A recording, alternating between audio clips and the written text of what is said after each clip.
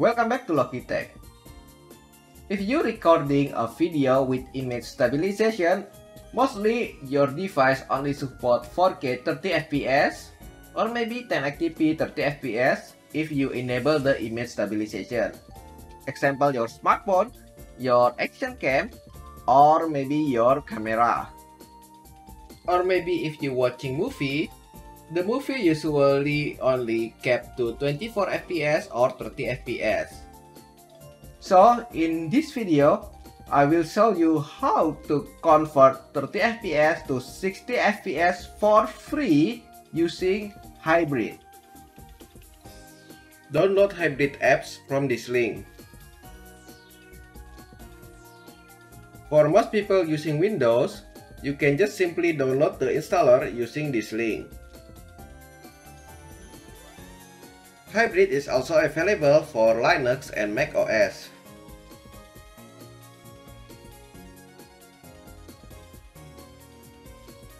After installing Hybrid, the interface just simple like this. You can select the encoder for your video and option for audio in the base tab. If you select NVIDIA encoder, NVenc option tab will be shown. To modify the FPS, go to Filter. By default is using Vapor Scene.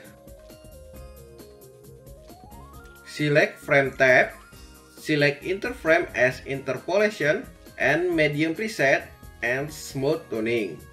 You can choose the target FPS. I select 60 FPS, highest video frame in YouTube. Don't forget to checklist the GPU if you have dedicated GPU. Go back to Base tab, select the video that you want to convert. Then select the output path and name. To start, click the work button and wait.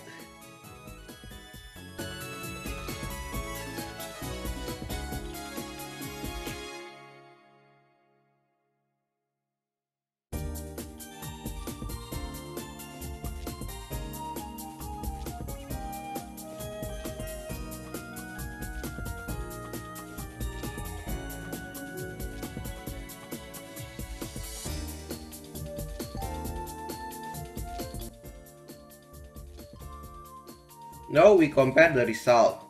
This is the original 30 FPS video.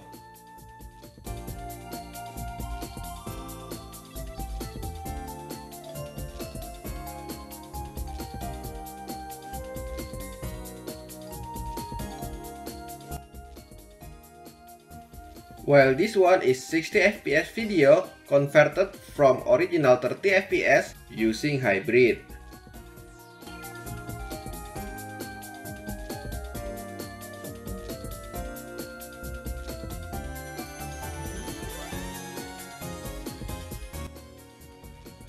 You can see the 60 FPS result is much smoother compared to the original one.